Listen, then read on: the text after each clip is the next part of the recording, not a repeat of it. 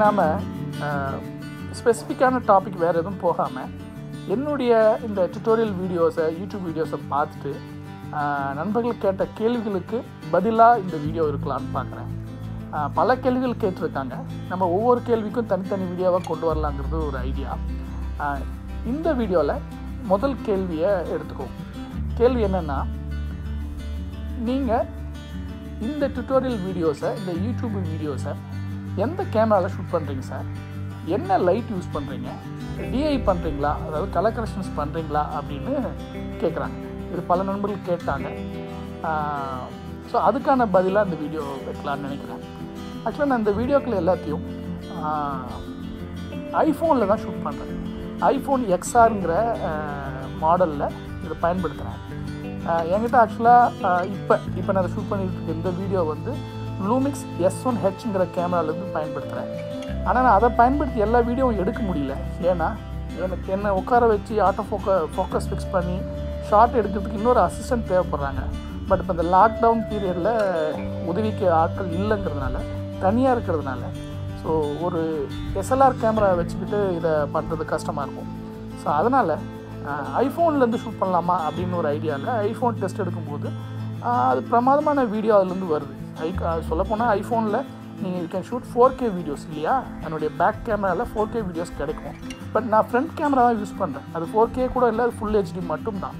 அதனால் ஐஃபோன்லேருந்து ஒரு நல்ல குவாலிட்டி எடுக்க முடியும். ஆனால் என்ன சிக்கல்னால், நீங்கள் சாலோ ஃபோக்கஸை உருவாக்க முடியாது. இப்போ இந்த ஷாட்டில் இருக்கிற மாதிரியான சாலோ ஃபோக்கஸ் கிடைக்காது. எல்லா ஷாட்டில் எல்லாமே ஃபோக்கஸாக தான் இருக்கும். ஸோ அப்போ நான் நல்ல பேக்ரவுண்டை தேடி போக வேண்டியதாக இருக்குது. நீங்கள் எங்கேயோ ஒரு இடத்துல உட்காந்துட்டு பேக்ரவுண்டை அவுட் ஆஃப் ஃபோக்கஸ் பண்ணி ஒரு ஷாட்டை அழகாகிறத விட ஒரு லேண்ட்ஸ்கேப்பாக அழகாக இருந்ததுன்னா பெட்டருங்கிற சுச்சுவேஷன் இருக்கிறதுனால, ஸோ நான் என்ன பண்ணேன், வெவ்வேறு இடங்கள் எங்கள் ஊர் சுற்றி இருக்கிற அழகான பகுதியை நோக்கி போகணும். நீங்கள் பார்த்துருப்பீங்க என்ன எல்லா வீடியோலையும் வெவ்வேறு பேக்ட்ராப் இருக்கிறது. ரீசன் அதுதான். ஸோ இந்த வீடியோவை நான் ஒரு டெஸ்ட் வீடியோவை தான் இதை பண்ணுறேன். அதாவது மேனுவலாக அதை போட்டுட்டு ஃபோனில் இந்த லூமிக்ஸினுடைய ஆப் இருக்குது, லூமிக்ஸ் சிங்க்னு சொல்லி, அந்த ஆப்பை பயன்படுத்தி என்னென்னாலே ஃபோக்கஸ் பண்ணிக்கிட்டு இங்கேருந்து ரெக்கார்ட் பண்ணிக்கிட்டு இந்த ஷாட்டை எடுக்கிறேன். பார்க்கலாம் எப்படி வருதுன்னு. அந்த கேள்விக்கு பதில் என்னென்னா, ஐஃபோனில் ஷூட் பண்ணுறேன். லைட்டை பொறுத்த வரைக்கும் நான் அவைலபிள் லைட் தான் போகிறேன். இப்போதைக்கு நம்மக்கிட்ட வாய்ப்பு இல்லை, லைட்ஸ் வச்சு எடுக்கிறதுக்கான அவைலபிள் இல்லை, ஏன்னா லாக்டவுனில் இருக்கிறதுனால. ஸோ அதனால் அவைலபிள் லைட் ஷூட் பண்ணுறேன். அதை வந்து ஈவினிங் டைமில் ஷூட் பண்ணேன். நான் ஏற்கனவே சொன்ன மாதிரி ஆஃப்டர் 3 இல்லை 4, இப்போ சம்மர் டைமுங்கிறதுனால ஒரு 4 o'clock 5 o'clock போல் போகும்போது சாஃப்ட் ஈவினிங் வார்ம் லைட் நமக்கு கிடைக்குது. அதை தான் இந்த இந்த இந்த வீடியோ எல்லா வீடியோவுக்கும் ஷூட் பண்ணுறேன். ஸோ எவ்ரிடே ஈவினிங் நான் ஒரு நல்ல இடமா தேடி போயிட்டு ஈவினிங் லைட்டில் ஃபேஸ்க்கு லைட் மாதிரி வச்சுக்கிட்டு பேக்ட்ராப்பை நல்லா சூஸ் பண்ணிக்கிட்டு இந்த ஷார்ட்ஸ் எடுக்கிறேன். ஸோ லைட்டை பொறுத்த வரைக்கும் natural light, available light. So லைட்டை பொறுத்த வரைக்கும் நேச்சுரல் லைட்டு, அவைலபிள் லைட்.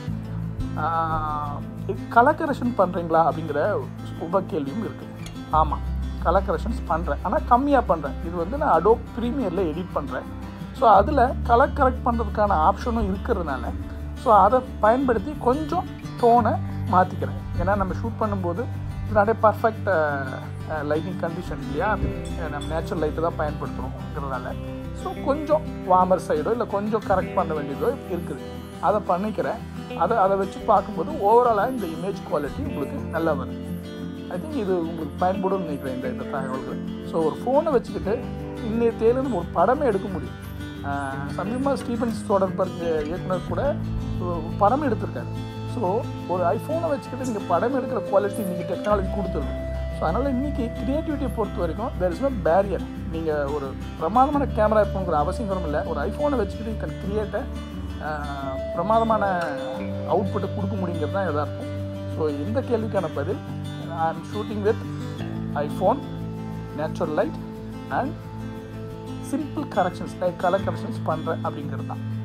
இன்னொரு கேள்வியோட இன்னொரு வீடியோவில் சந்திக்கிறேன். பாய்.